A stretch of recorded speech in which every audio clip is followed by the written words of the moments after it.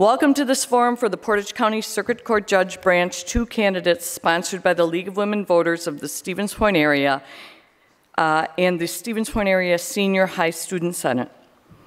My name is Meg Erler. I'm a member of the League of Women Voters of the Stevens Point area. I will serve as the moderator for this event. The League of Women Voters is a political but nonpartisan organization. The League's primary purpose is to encourage voting by registering voters, providing voter information, and advocating for voting rights. The Portage County Circuit Court is one of 72 courts in Wisconsin. This court is in the 9th Judicial Branch, or 9th Judicial District. The circuit courts are divided into branches. Each branch represents one judge. Each county has at least one judge. In Portage County, there are 3 branch judges. The Wisconsin Constitution confers the circuit courts with original jurisdiction in all matters civil and criminal, in addition to appellate jurisdiction as granted by the legislature. Limitations on the circuit court's ability to hear or judge a matter are couched in terms of restrictions on the court's competency to proceed.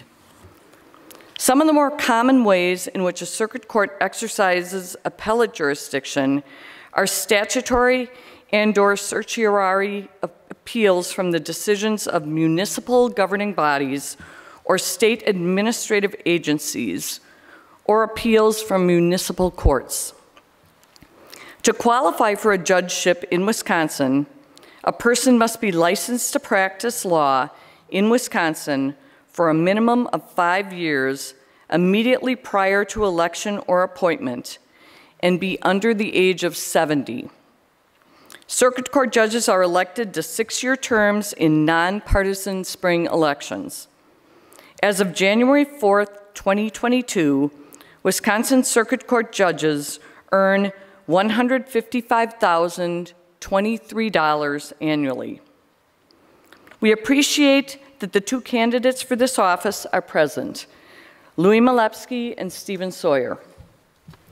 In order to provide the most time to hear from the candidates and to provide a fair and equal opportunity to answer questions important to you in this community, I will review the format, time, and terms for this forum. This has also been reviewed with the candidates. Each candidate will first have 2 minutes to introduce themselves and make an opening statement. They will have 1.5 minutes to respond to questions. They will also have 1 minute to make a closing statement. I will repeat the question when requested.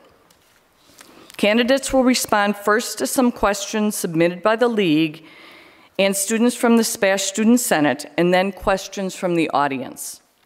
Questions from the audience must be addressed to both of the candidates. If you want to submit a question, please motion to one of the ushers for index cards and pencils.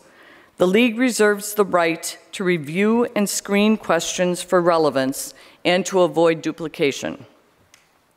The timers are located in front of the candidate tables. A green folder will be held up when their time starts.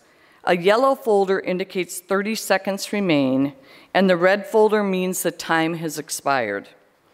Candidates may finish their sentence, then please stop so the next candidate may begin their response.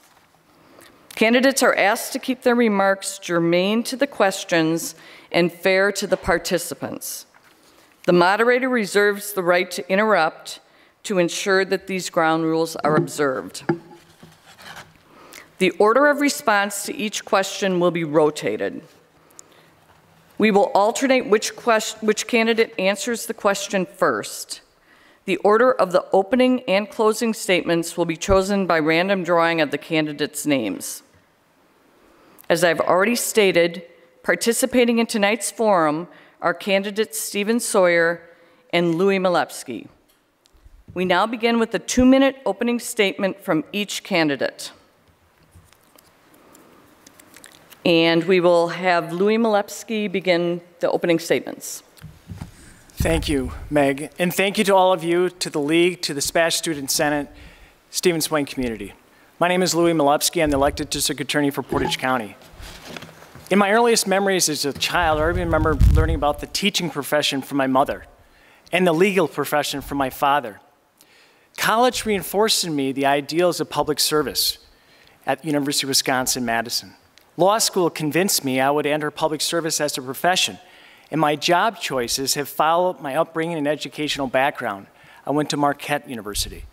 I was a mayoral assistant. I was a city attorney. I was a legislator for 10 years. I was a private practice attorney for 11, and your district attorney for the past 9 years. I want to be an energetic judge, ladies and gentlemen, so that I can work against cynicism in government. We must push back against cynicism. This is an honorable profession. A person elected judge must embody public service to their core and be ready to preserve the public trust in the office of judge. The public has put their trust in me for the past, well, since 2003, 8 successful elections in a row. At each step of my service to this community in the state of Wisconsin, I've innately given myself to the people and their issues that have come before me. This has been an honor. I'm ready to be your judge, to preserve public confidence in the courts, and to use my legal skills and life experience to fairly and impartially decide matters before me. I'm ready to be your judge. I'm running for my kids, your kids, and all the children of Portage County. I'm ready to make tough choices, ready to treat people with dignity, fairness, and impartiality. Ladies and gentlemen, I believe it's our responsibility to be involved in our community and leave it in a better place than what you received it.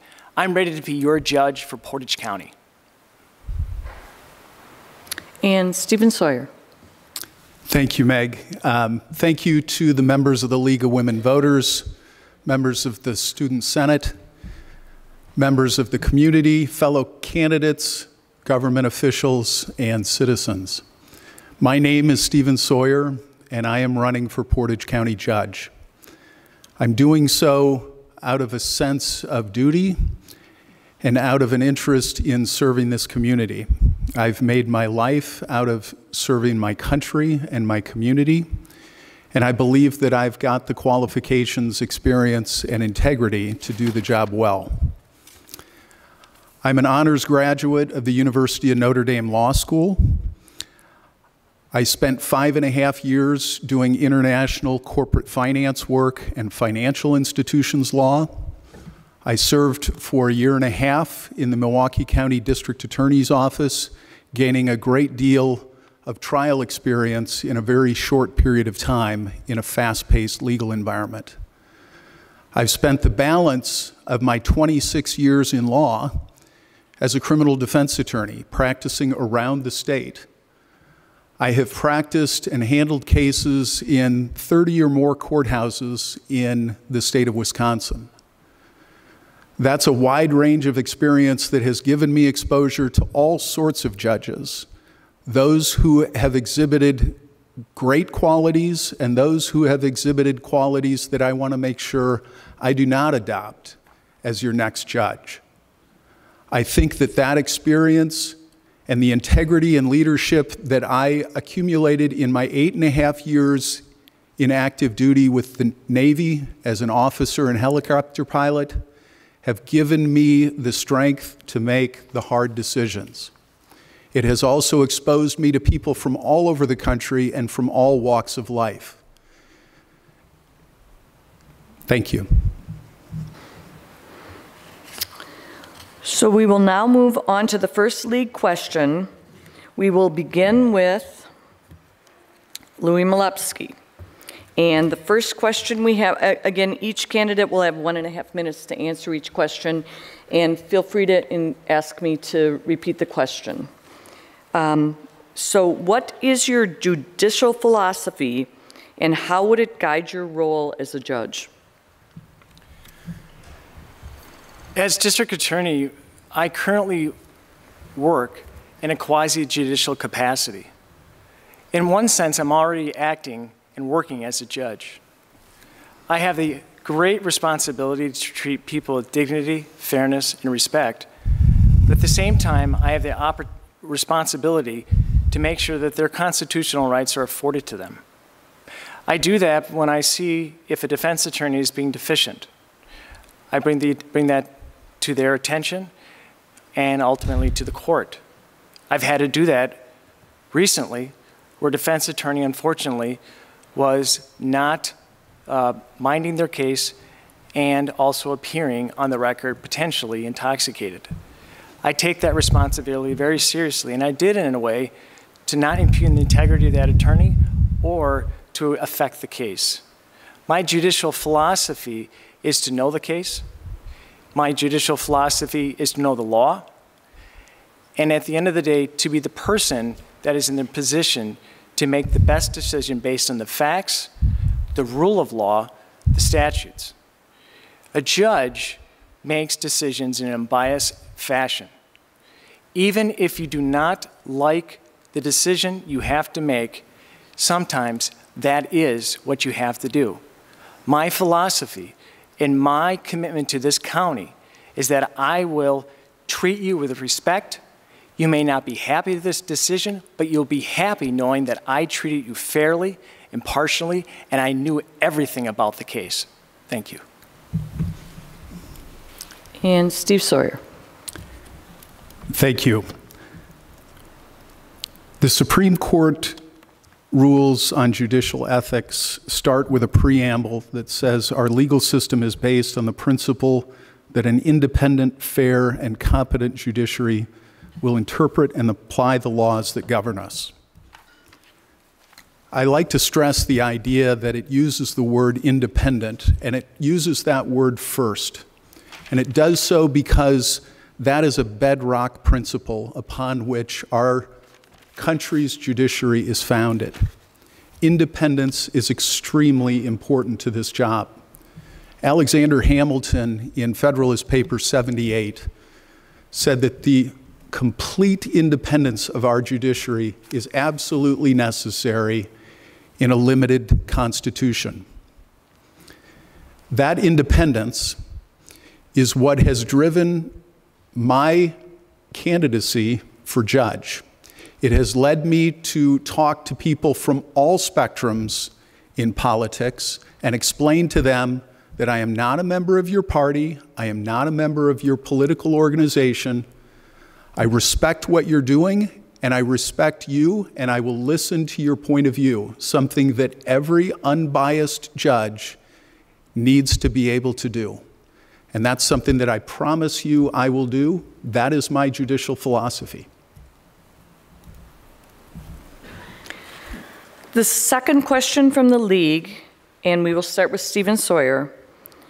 What in your professional and community experience will assist you in working with people from diverse backgrounds who will come before you in court?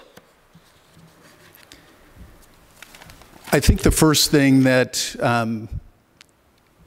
allows me to be able to say that I can treat each person with dignity and respect is my service in the military. I served for 8.5 years on active duty as a naval officer and helicopter pilot, and I came into contact with people from all walks of life. The military has traditionally been a melting pot and a place where ideas come to fruition in our society. The military was really the first institution in our government that became fully integrated. And working alongside people of all races, all creeds, all religions, all sorts of different backgrounds, I think was an important thing in my experience to allow me to say that I can do that. I think also 26 years of legal experience that's well-rounded, legal education that is top-notch, and my service to the community. Pro Bono Honor Society from the State Bar, 2015.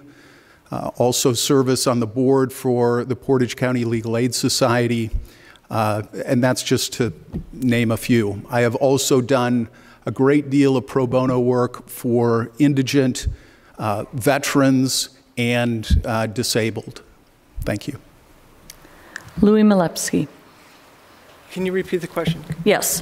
What in your professional and community experience will assist you in working with people from diverse backgrounds who will come before you in court? Thank you. I've had significant past and ongoing professional experience that will help me work with people with diverse backgrounds. And that's what really qualifies me and makes me the more experienced candidate in this race. I'm the only candidate, ladies and gentlemen, that has written as a legislator, defended, voted on, prosecuted, and executed the law. My opponent can't say that. I have 10 years of experience representing Portage County in the legislature, 10 years meeting thousands of you at your doorsteps, Republicans, Democrats, Independents, who told me what they needed in the law, and I did that. I passed more legislation than any other legislator in the minority because I listened to my constituents and I worked with them. I worked in a private capacity with commercial developers in Stevens Point, several large buildings downtown. I drafted the legal work on that.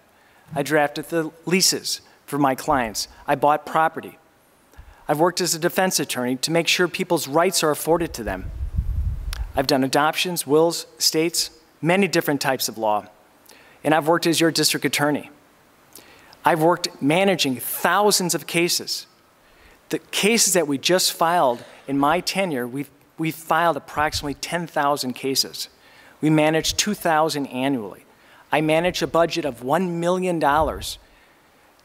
over a county and state budget. I manage 13 employees. In this race, the experience and the depth of experience, there is no contest. I have the most experience and ready to meet your needs in a diverse community.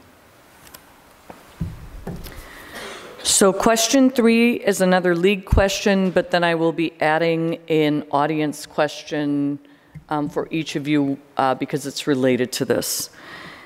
What are your views, and we will start with Louis Molepske.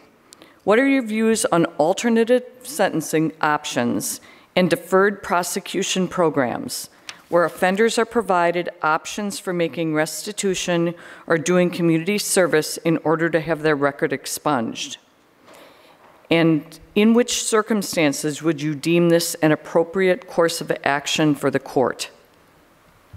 I wholeheartedly endorse alternatives to traditional prosecution. And as judge, I would support the district attorney's office and the next district attorney, if I'm elected, of your next judge, by continuing the diversion program that I created in 2018 with the help of Brian Pyle. Ladies and gentlemen, prior to that, we did not have a professional diversion program. We've put almost 700 people through that program, saving you, the taxpayers, money to prosecute them, and saving that person the ability to have a second chance, that they could be employed and get treated. We divert people by saying to them, if you voluntarily commit yourself to your alcoholism, your drug dependency, or some other affliction, we will give you a second chance. We will take a chance on you. And I can't tell you the success stories we've gotten. Hundreds. People have come up to us and thanked us. Just recently, with the help of Judge Egan, we converted a THC felony offense to a misdemeanor. And now that person can get a SB loan and is going to hire 2 people, which was the talk of the Portage County Business Council when I was just there. I support veteran courts. I support all different types of alternative courts as long as we can have the staffing to do so. Because we don't have a veteran court, we treat veterans in a way that helps their special situation.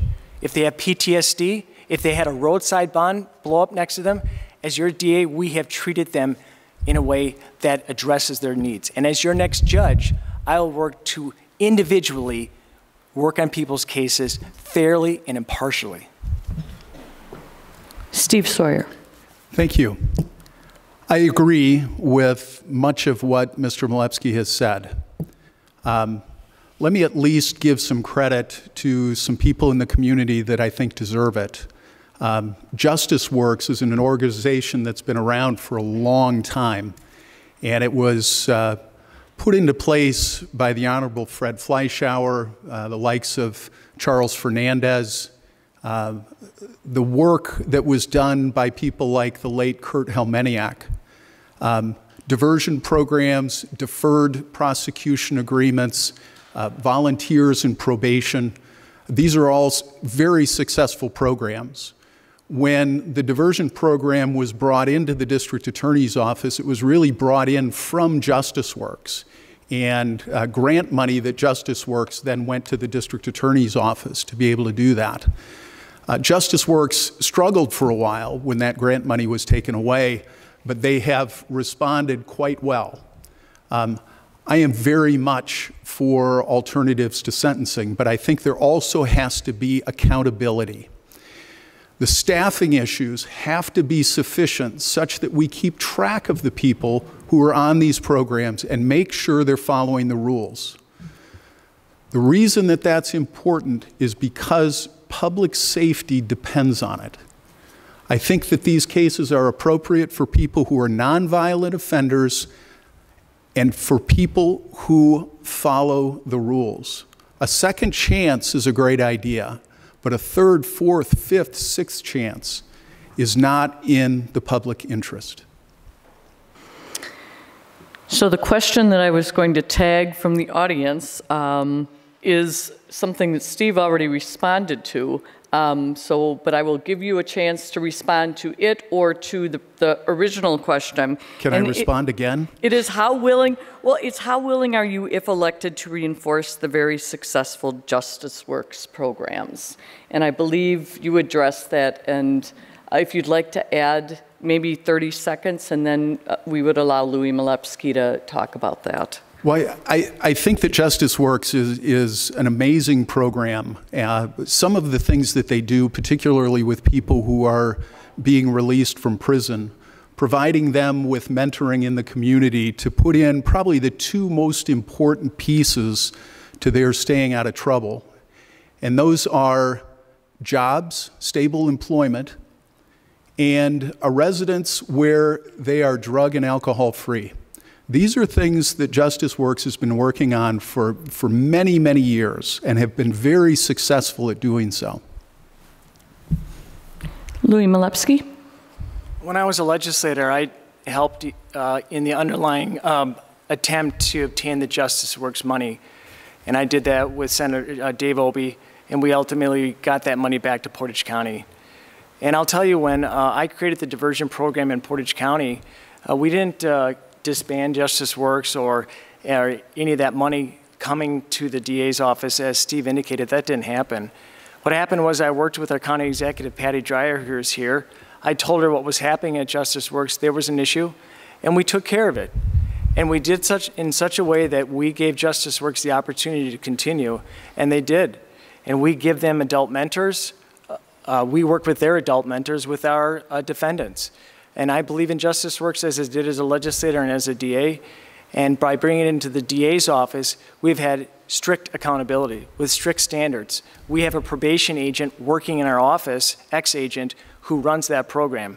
These are nonviolent offenders who are in the program by choice. They pay a fee to you, the taxpayers, so it's not a burden to you. And ultimately, they earn non-filing of charges or a dismissal. We don't have second, third, or fourth type of reoccurrences as what was intimated by Mr. Sawyer. We have a one shot. Ultimately, I believe in the idea of diversion because your criminal code is about conforming conduct. And if we can conform conduct without bars of a prison, that's a good thing. And that's what the people of this county support. So the next question, we will start with Louis Molepske.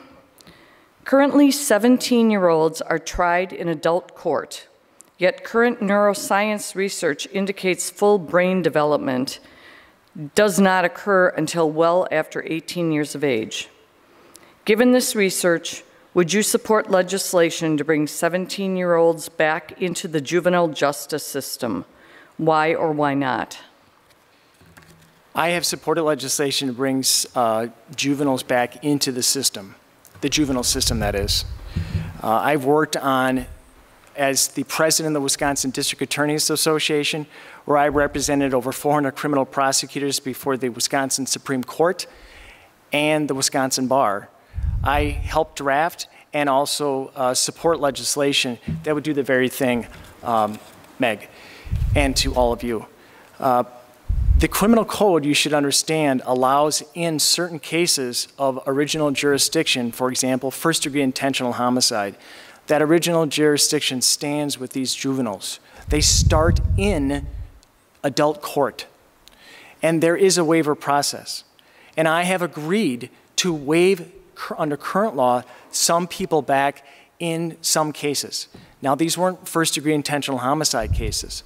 There were other lesser felonies because of the issue, as was discussed, which is some of the juveniles, the brain development, and you can see it right away, that the idea of putting them in with 30, 40-year-olds who are hardened criminals is not in the interest of the criminal justice system. And what I've done when I prosecuted the Wigwam Bar armed robberies and other armed robberies by juveniles, we worked with them through the juvenile system. Some did go to Lincoln Hills, and ultimately this was with consent of the victims. We worked with them to that type of disposition. Steve Sawyer. Thank you. I am definitely for the idea of moving the age back to 18 years old. Some of that has to do with juvenile brain development. Some of it has to do with common sense. Currently, the law will look at offenses between two 17-year-olds. They get into a fist fight, and they are treated as adults for purposes of criminal liability. And yet, as the victim, they're treated as a child. I think that we need to treat 17-year-olds and under as juveniles and 18-year-olds and older as adults. Now, I also understand that the law was brought into effect to take into consideration inner-city gangs and the idea that older gang members were putting up younger kids to go out and do the dirty work for the gang. There are certain crimes and certain situations where it's appropriate to treat a juvenile in the adult system. However, brain development, if you follow the science, brains aren't completely developed until about age 22 or 23. It is still right to treat 18-year-olds, 19-year-olds, 20-year-olds as adults. They are adult people doing adult things and should be held accountable as adults. It's all about accountability and responsibility. Thank you. So we will have the next question for Steve Sawyer. We'll begin with you. I'm going to read you a league question. I'm also going to read you an audience question because they are similar. Okay. The league question is, opioid use is a serious issue in Portage County. How do you think the justice system could assist the community in addressing the issue? The audience question is, what are your thoughts on liberalized drug laws? How, as judges, can you use your power to decrease the harm of our criminalizing drug addiction? Those are both excellent questions. First of all, I think that our court system right now, and Louis has been a part of this, is our drug court. However, Louis is not the only person who's involved in drug court. There is a judge, there are law enforcement officials, there are members of the defense bar. There are people in healthcare who are involved in this. Drug court is a very good way of taking people who are dealing with addiction issues, who are not out on the streets committing violent crimes, and who are not people who are continued repeat offenders who are trying to use that system as a way to escape punishment. Drug addiction, and particularly the opioid epidemic, is something that has impacted our entire country. And it does require our attention and inventive ways to deal with things. But that does not mean that drugs are not something that we still need to fight in this country, because our children are susceptible. And I think that we need educational programs, but continued use of the criminal justice system to provide not only incentives, but disincentives to people who are bringing drugs into our community from other places and affecting our children and our young adults, also increasing crime in our areas because of their drug use and their increasing need for money to support their drug habits. Louis Molepske.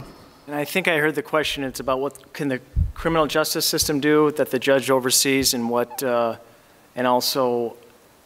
So opioid use is a serious issue in Portage County. How do you think the justice system could assist the community in addressing the issue? And what are your thoughts on liberalized drug laws? How, as judges, can you use your power to decrease the harm of our criminalizing drug addiction? Well, first of all, opioids.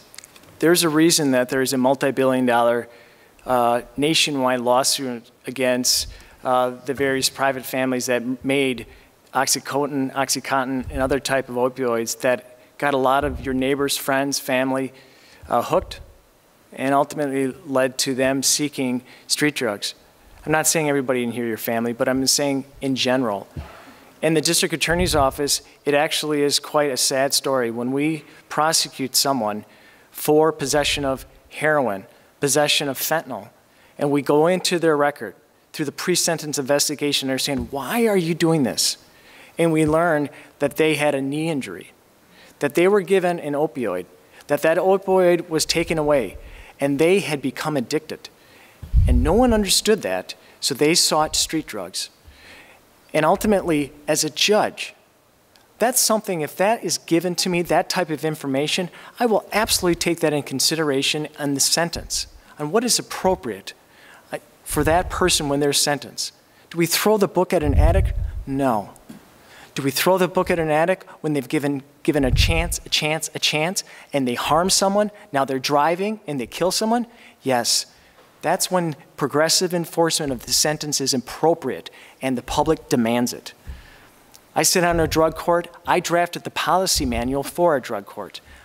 I'll tell you, ladies and gentlemen, we have a problem opioid use in our state, and I believe that that as a judge, that you have a tremendous obligation to protect the public relating to opioids. And as it relates to policy on the liberalization, I do support addicts, as the county just did, having needle exchanges and fentanyl test strips so that they don't go underground. I want to keep people above ground. So our final question is a question from the League, and we will start with Louis Molepske. The postponement of court cases for 15 months during COVID has resulted in a sizable backlog of cases in the circuit courts. How do you intend to manage the backlog in Circuit Court 2 while giving each case the time and seriousness it deserves? Thank you. That's a very relevant question. I'll say this. Right now, as district attorney, I have one of the most important jobs that a government official has, and busy. One of the biggest responsibilities of a judge is to manage the branch. I manage an office of 13 employees, $1 million budget, about 2,000 matters annually. We're filing about 500 criminal cases, non-criminal cases. We have a lot of things going on, and I manage all of that, plus the diversion department and the victim witness office. I'm also on death review committees, child review committees, drug committees, all of that. So I'm already, ladies and gentlemen, dealing with the stress of a very important job. I instituted electronic filing in our office. I got rid of paper.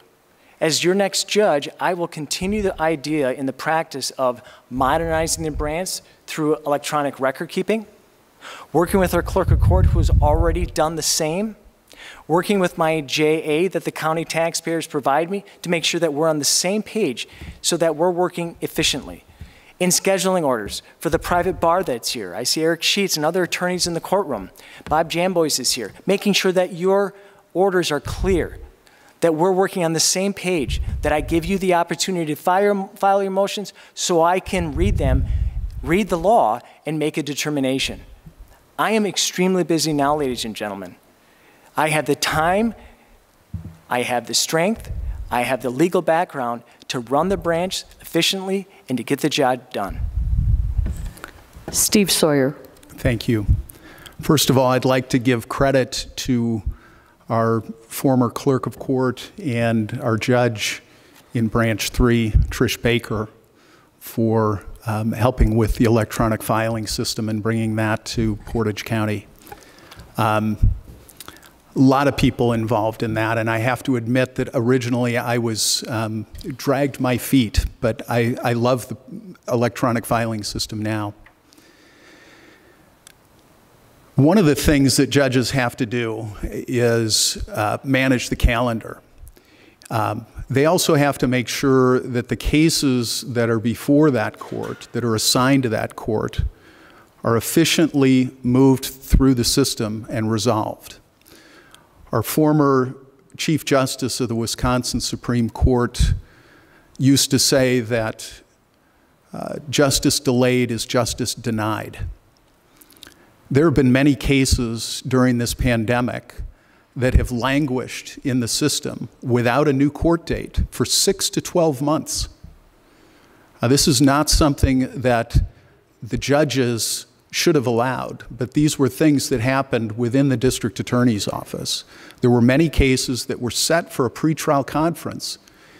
Those pretrial conferences either didn't happen or something wasn't resolved, and then there was nothing put on the court calendar for 6 to 12 months. This was a big problem, and this is a big problem that needs to be solved. It needs to be solved with strong leadership when hard decisions need to be made, when hard discussions need to be had. People with the leadership skills and the accountability, the people who are willing to say, this is my ship, I'm the captain of my ship, and this does not happen on my watch. So we will move into the closing statements. The closing statement is an opportunity for the candidates to comment on topics not covered in the questions. The order of the closing statements will be chosen by random drawing once again. Each candidate will have 1 minute to present a closing statement. So, Louis Molepske, your name is drawn for the first closing statement. Thank you. First to the league and to all of you, thank you very much. Just getting into what my opponent just brought up relating to the district attorney's office, what you didn't hear, ladies and gentlemen, is the reason we had delays because the defense counsels were not getting back to us. And we resolved that by working with the courts and ultimately getting the courts involved to get the defense counsels answering us. We also had situations where we had defense counsel die. So we had cases that could not get reassigned. And worst is that we have a situation where we don't have enough defense attorneys in the state. And as judge, I'll work as hard as I can to make sure we have enough defense attorneys so that people don't sit in jail pending trial, waiting for a counsel. Ladies and gentlemen, I'm a district attorney that is very involved. I have been very involved in my job. I prosecuted Portage County's first bodiless homicide and only the 5th to ever go to trial and have a conviction. I prosecuted only the hardest cases in the office, and I've worked with everybody in the court system to make it a better place. I'm ready to be your judge. I can hit the ground running. I have the people's pulse. I know what they need. I've been to every village, town, and city in this county, listening to what they need, and I believe that I have earned the right to be judge, but only if you go to the polls on April 5th and vote for me. Thank you. Steve Sawyer. Thank you. Again, I want to give credit where credit is due. The Plover Police Department for their perseverance, for their thoroughness, for their sifting through the evidence and documenting it all and taking the Sawyer case that Louis just mentioned to the Attorney General's office. where it was charged. Assistant Attorney General Annie J. took on the case, prosecuted it, allowed Mr. Molepske to give an opening statement and to have a limited role in that case. She secured, along with the tireless help of the Plover Police Department, a conviction in that case. Now, Mr. Molepske and Assistant Attorney General Annie J. and the Plover Police Department all share in that victory. And that was a victory for Portage County. But we need to make sure that we give the people credit where credit is due. That is something that I intend to bring to the job of Portage County Judge, is that integrity, the fact that I am accountable and I am responsible for the things that happen in my branch under my watch. And I will take responsibility for those, whether they're my fault or somebody else's. If they happen in my branch, they're on me. Thank you. Thank you to the candidates for the time and energy they have invested in running for the office of Portage County Circuit Court Judge Branch 2, and for participating in this forum. Feel free to stay to talk with constituents. On the April 5 ballot, Portage County voters will also be voting for several other offices, including Portage County Executive, Court of Appeals Judge District 4, Portage County Circuit Court Judge Branch 3, Portage County District Supervisors, Stevens Point Alderpersons, and Stevens Point Area Public School District School Board members. Also on the ballot is the Portage County Healthcare Center referendum. The League of Women Voters has a candidate guide for the Portage County Judges elections, which may be found at vote411.org. myvote.wi.gov also provides information about the April 5 elections and the voting process. The League also has worked with local media to publish responses to League questions by County Board Supervisor candidates and Stevens Point Alderperson candidates. Some candidate responses have been published in both online and print versions. The others will be published in the next week. League contact information, including our website, email, and mailing address, is available at the League table. This concludes the forum for the Portage County Circuit Court Judge Branch 2 position. Thank you, candidates and audience, for your participation and attention. We also wish to thank Seth Hendricks, who taped and will replay the forums on the site stevenspoint.com/YouTube.